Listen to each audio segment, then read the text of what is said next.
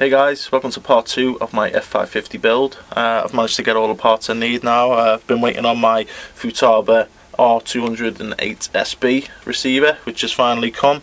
It took over a week to come, so I was a bit disappointed with that. My XT60 connectors have come, and I've already soldered the male ones onto my 4-cell LiPos. And also, this is my new carbon fibre landing gear, which came in parts, and you had to build it. It only took about 2 minutes literally to build, but it's made out of some really nice carbon fibre, and it's very light. In fact, I was surprised how light this was actually going to be. But I'll put a link in the description if you want to have a look at these. Definitely worth having a look at though, so far anyway. I haven't tested them with a flight, so we'll see how that goes. But yeah, I seem to like these a lot, and I think Jim does as well. I like it a lot. Yeah, just as I thought, Jim likes it too. So let's carry on with the build.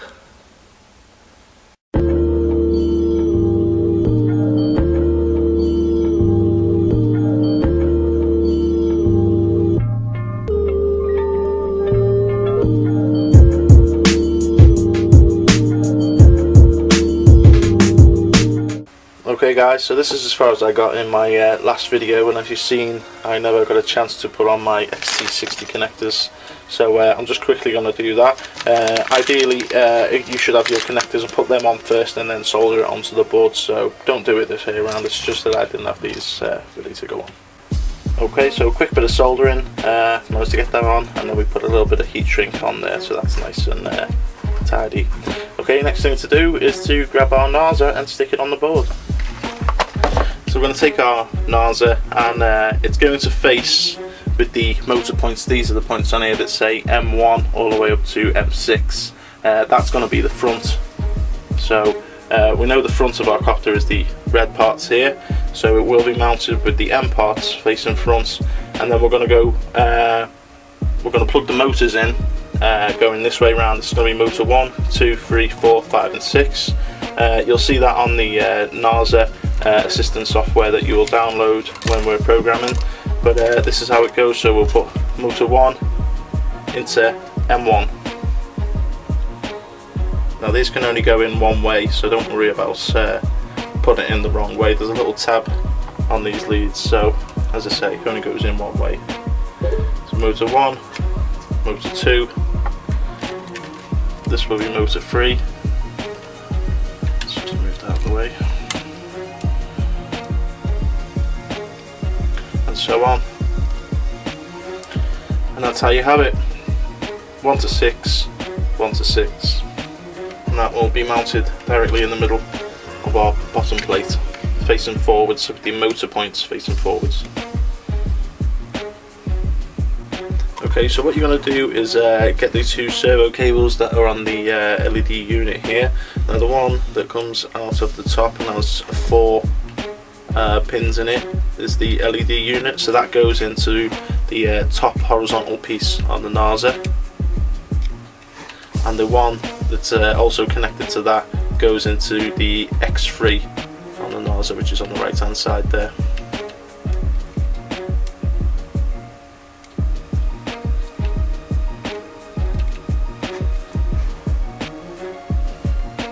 Okay, next thing I'll do is get my Futaba radio.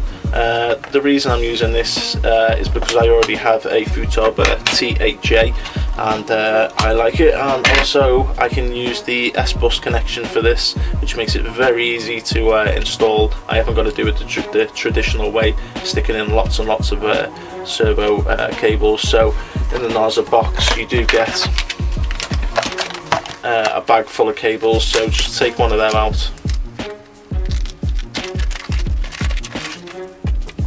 Just take one of these out, we'll stick it into the horizontal piece on the bottom, which is the S-bus connection,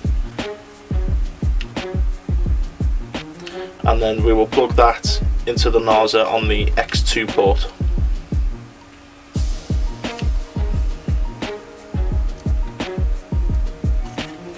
And that's our radio connected.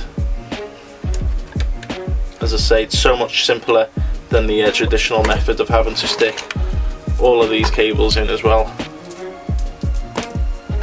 So it's my preferred method.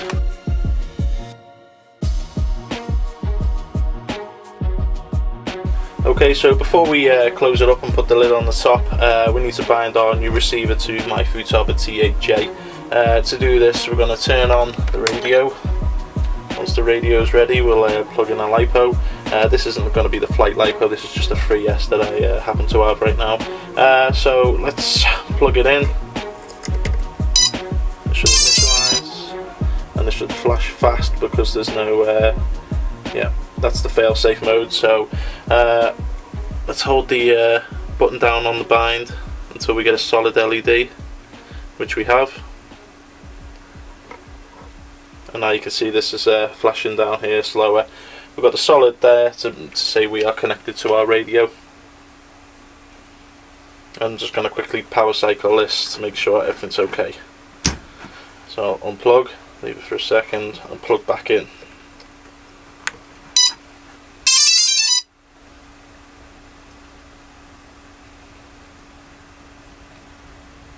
As you can see, we're flashing and we still got our solid green, so we are ready to move on to the next step, which is on the computer.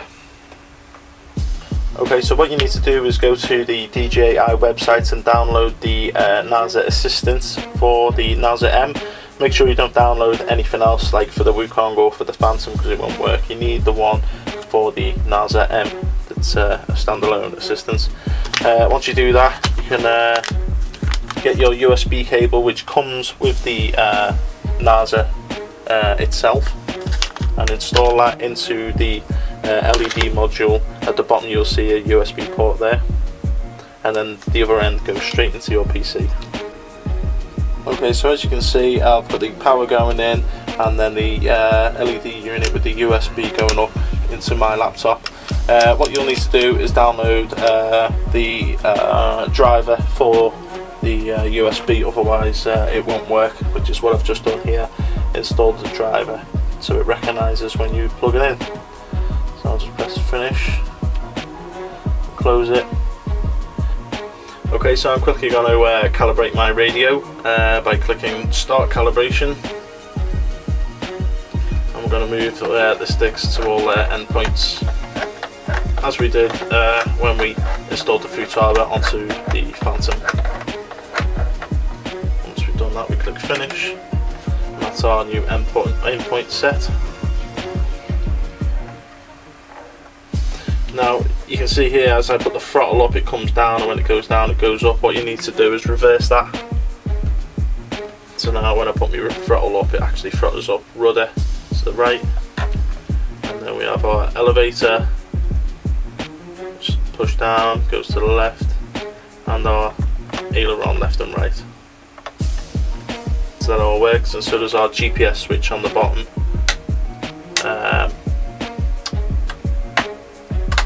You can switch between GPS, attitude and manual. But it doesn't show up GPS at the moment because I haven't got a GPS unit plugged in. If you need to change any of these, just go to your radio's endpoints and adjust the endpoint until you get the slider into the position that you want. The basic gains that I'm going to be using at the moment is going to be 160 on the pitch, 160 on the roll. The yaw I'm going to do at about 125, and I'll leave the vertical at 130. You can leave the remote gains at I and H, which is inhibited. The attitude gains I'm going to turn down to about 100. That's on pitch and roll. This is just personal preference. And I'm going to click right, which writes it all into the NASA. So let's do a quick test and make sure we got all our motors in the right way, so they're spinning the right way. I'll unplug the NASA. I'll just do a quick power cycle. Okay, so once you unplug from the NASA, we can start our first, or try our first startup. So I'll do the on the motors. As you can see, they turned off, so they seem to be working fine.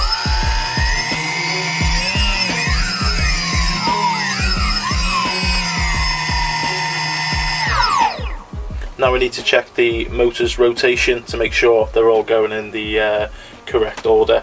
So let's do that.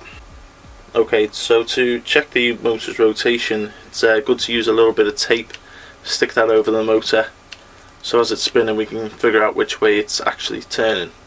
Now we'll start with motor 1, which should be spinning anti-clockwise, so I'll just give it a quick spin, which it is. It's spinning anti-clockwise, so that's fine. We'll check motor 2, which should spin clockwise.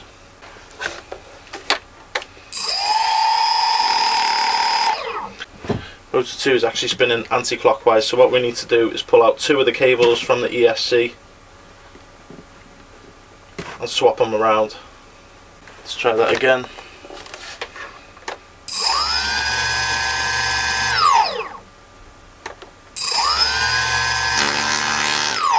And now it's spinning clockwise. Okay, motor 3 should be spinning anti-clockwise. Motor 3 is spinning anti-clockwise, so that's fine. Motor 4 should go clockwise. Motor 4 is spinning counterclockwise, so we need to swap 2 cables from the ESC.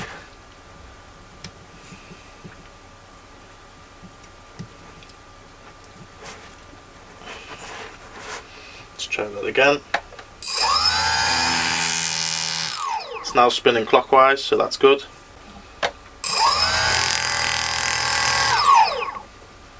That's better. And finally motor 6 should spin clockwise.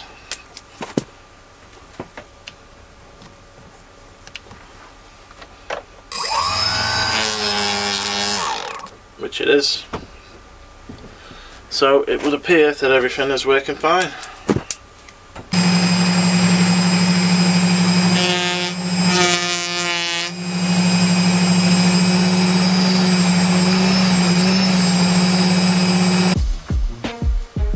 Okay, so the majority of the build is now done. Got the top plates on, ESCs are zip tied on. Just to make it a bit neater, I've used white zip ties on the white and red zip ties on the reds. So now we need to start putting on our propellers, which I'm going to do now with the 8 inches.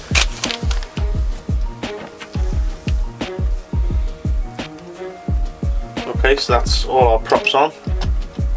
Let's see what happens if I try and take off